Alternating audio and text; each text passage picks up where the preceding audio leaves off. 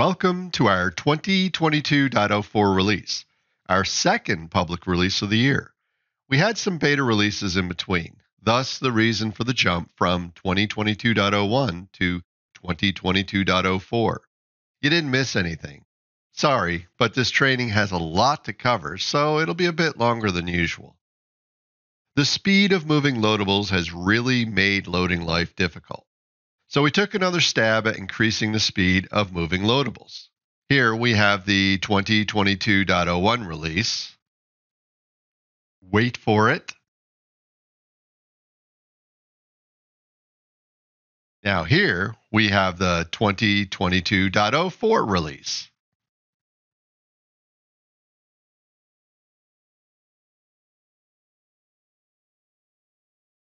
Quite the night and day difference. Our IFC library we used required updating, so we could eventually permit IFC4 and other benefits of using a new library. Since load planning completely relies on IFC, this change has a big impact on us and our testing. What you will notice is that it will take a little longer to import your models, at least till we get time to optimize this. Also, we worked on code to improve the way we determine the main material. We can see the main material in the loadable by the white color. Notice here on the stair and the rail, we now only have one main material indicated by the white color. A little background. We will continue to support the ability to use the Export to Tekla EPM feature, which allows you to export your load name to the lot number field in Tekla PowerFab using the Production Controls Excel import. Data can also still be imported from Trimble Connect and Tekla PowerFab into SDS2 Load Planning using the CSV import. But due to Tekla PowerFab's growing popularity among our clients, we felt it was necessary to make the information transfer easier and more seamless. Thanks to the PowerFab API and the generous assistance from the Tekla PowerFab personnel, we were able to develop this first stage of interface.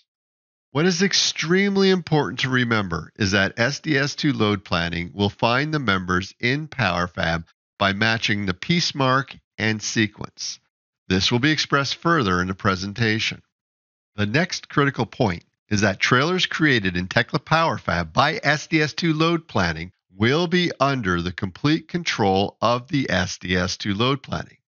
This means any modifications performed in Tekla PowerFab load tracking on trailers that were added by SDS2 Load Planning will be overwritten when you sync.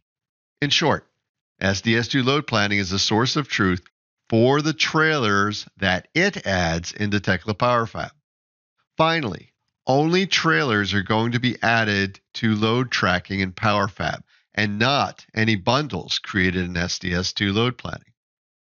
So, what will be pushed and pulled when you run sync? We are pulling from Tekla PowerFab the lot number and approval status, which will be available for filtering using the properties that were added. Notice, before the sync, we do not have the approval status or the lot number. Here in Tekla PowerFab, we see the IFF issued for fabrication and the lot number of 2. In my load tracking, you can see I have a trailer that I manually created in PowerFab. When I push sync in load planning and select the project in Tekla PowerFab to sync with,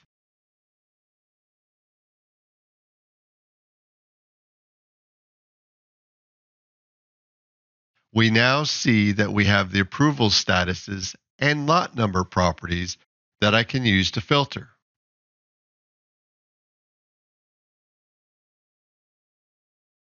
We did not get any trailers updated yet in Tekla PowerFab because we've not loaded any yet in load planning. Another important point. After you perform a sync, you'll need to remember to save your project. I'm now going to load a trailer with a few loadables.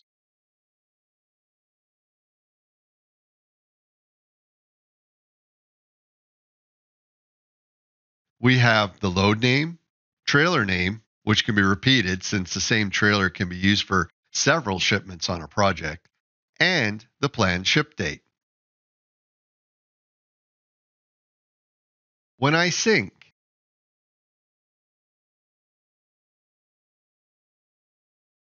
and then open up PowerFab load tracking, we see that we have the load data populated with the trailer capacity. We see the material that is planned to be loaded. We do not put it in the loaded tab since that will be indicated by the loader at loading time. Notice that the Tekla PowerFab manually created trailer is still there. I'm going to remove some loadables from the trailer and modify the ship date and load name.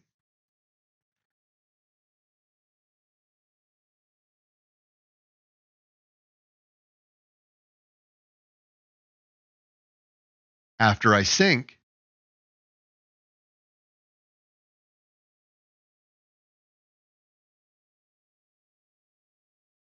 we see the PowerFab is updated.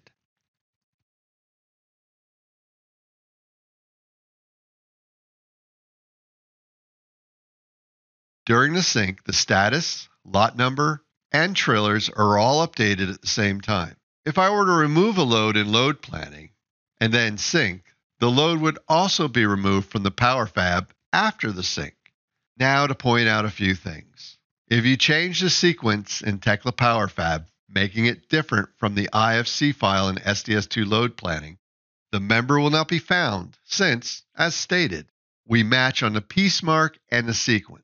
I'll talk more about this in the next section on setting up. If you have a member in Tekla PowerFab that is already loaded manually onto a trailer, it will not be added to the trailer load that is being synced. If the member does not exist yet in Tekla PowerFab, of course it won't be added to the load. If the member is set to ship to be galvanized and has not yet been returned, it will not be added to the load. Galvanizing is something that we're going to have to look into, as well as some better reporting for you. Now we will move on to setting up.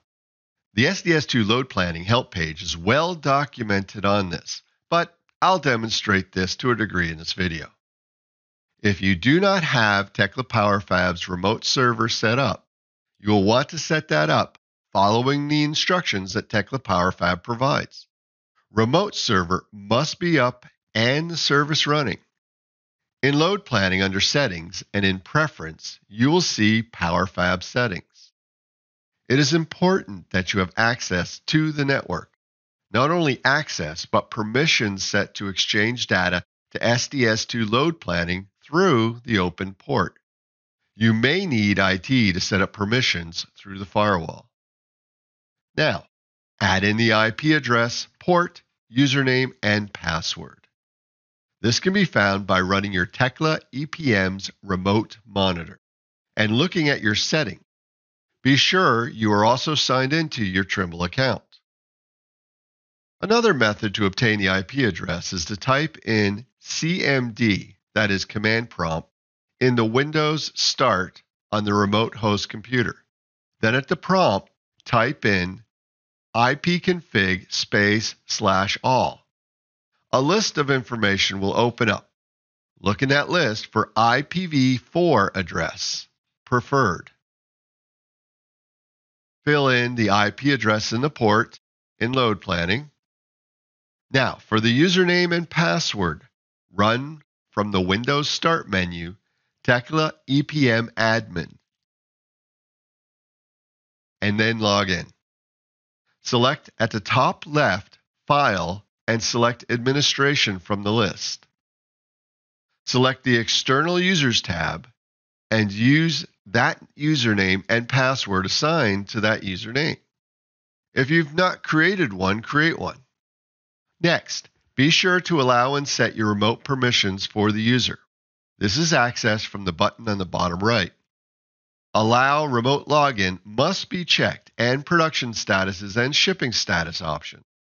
I usually check them all instead of cherry picking items, but consult your Tekla PowerFab administrator. Save your remote permissions. Once you have completed the Tekla PowerFab side, In the SDS2 Load Planning, add in your username and password. To verify the process, hit the Test Connection button. If all went well, you will have a successful result. For those of you that like to set different sequences in Tekla PowerFab, we've added the ability to map a user property to populate the sequence that is used in Tekla PowerFab. This option is an all or nothing feature. You will be required to select all the loadables and add in the sequence that matches those modified in Tekla PowerFab. Again, I stress that this is used only if you're changing the sequence in Tekla PowerFab, causing different sequences between SDS2 Load Planning and, you guessed it, Tekla PowerFab. To use this, you have to create the user property first. So I will close Settings and open the Add Properties.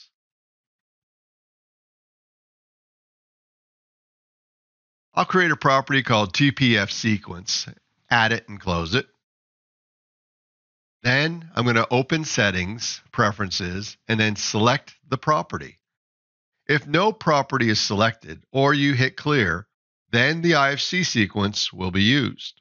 Now, you are responsible to modify all the loadables and apply the sequence value to the user property that matches the sequence in Tekla PowerFab. I'm going to use my filters to help me assign the sequences in SDS2 Load Planning to make updating this easier, depending on the change that's made. For example, if I was only going to be setting the prefix or suffix to a sequence. I'm going to add in an S12 to the TPF sequence property.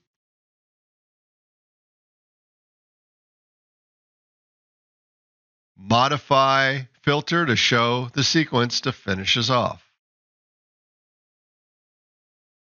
Now, when the sync is performed, it will use the user property value to match the sequence in Tekla PowerFab.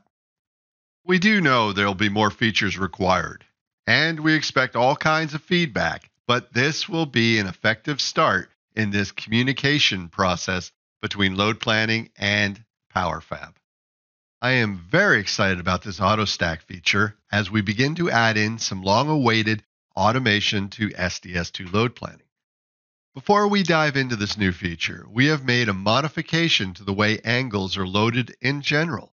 When you load an angle, it will now be rotated into the toe resting position. Before we begin with AutoStacker, for the system to be able to detect that a loadable is an angle and the leg size is used for grouping, there has to be a property in the IFC file to read this data. In SDS2, the cross-section and material type are there by default when they're exported, but these properties are not exported by default with Tekla structures. It is then very important that when you are exporting an IFC file from Tekla structures, that you have checked the profile and profile type properties. Please see the SDS2 Load Planning help for step-by-step instructions on how to set these properties to permanently be exported. It's really quite simple. Since we're on the topic of exporting from Tekla structures, when exporting an EM11, the assembly weight is also not exported by default. We need to have base quantities net weight property or the Tekla quantity weight property exported in the EM11 to be able to calculate the weight of the loadables in SDS2 load planning. I will begin by showing the AutoStack Angle tool. Then we'll dig into the specifics. You can select the entire model and the system will stack all loadables that are only a single angle. All the other selected loadables will be sorted out of the list. The sorted table will be displayed with the size, quantity, and maximum number of angles for the stack. A tip is if you type a 0 for maximum number of angles, that section size will not be stacked. Any bundles that meet the set maximum number of angles from the table will be set to complete, placing them on the staging list. These are ready to be loaded onto a bundle or trailer. Those that do not meet the maximum number of angles will be set to loading.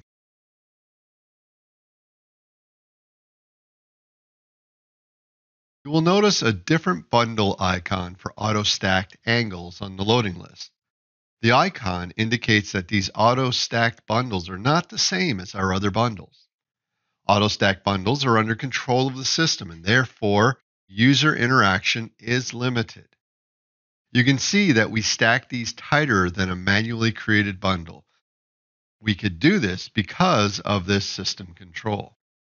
The permitted manual interaction will consist of modifying the statuses between complete and loading, modifying the bundle name, delete an angle from the stack. Did you notice that the bundle was restacked automatically? Any deleted angles from the stack, either manually or by a revision update, are placed back in the staging view, not on the staging list. On the right side of the auto-stacked entry on the loading list, you'll see the weight of the stack and the number of pieces on the stack. The criteria used for stacking is same leg size, longest to shortest angles from bottom to top, and thickness is grouped in the stack. If you do not want to mix the thickness in the stack, I suggest you use the filters and select the angles you want to stack by section size, as I am demonstrating now.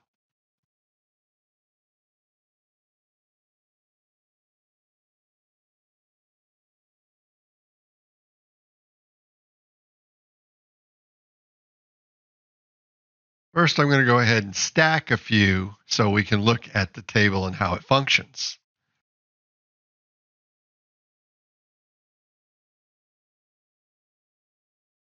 Let's take a closer look at how the table works. Now, when we view the loading list, we see stacks angle 2 by 2 and angle 6 by 4 that are not full and are set to loading.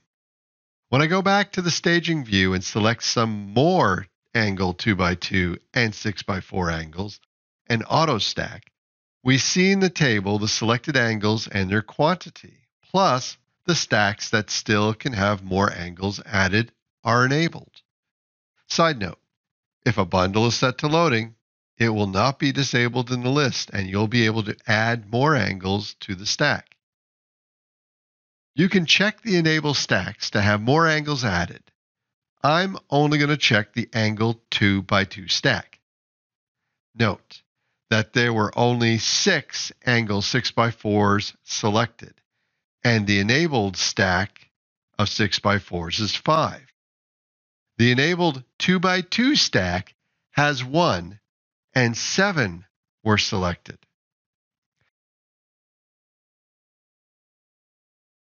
You can see that the angle 2 by 2 stack in loading has increased to 8 angles, 7 plus 1, and it did not reach 10, so it is still in loading.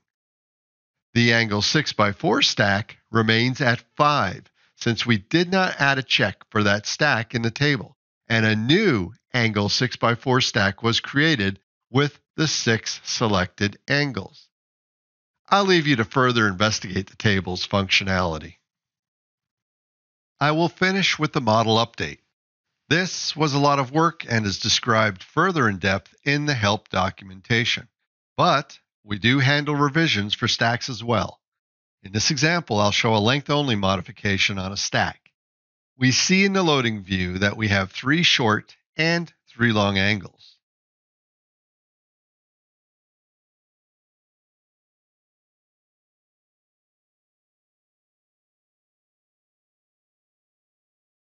After the update, we see the 4 long and 2 short angles, and the stack was rebuilt. This was only a simple example to prove that the work was done. We've gone through and made sure we handled all conditions from simple to complex. Again, I'm sorry for this long video, but we did have a lot to cover. Next release will be in September 2022, and we will have even more fantastic features to increase your productivity.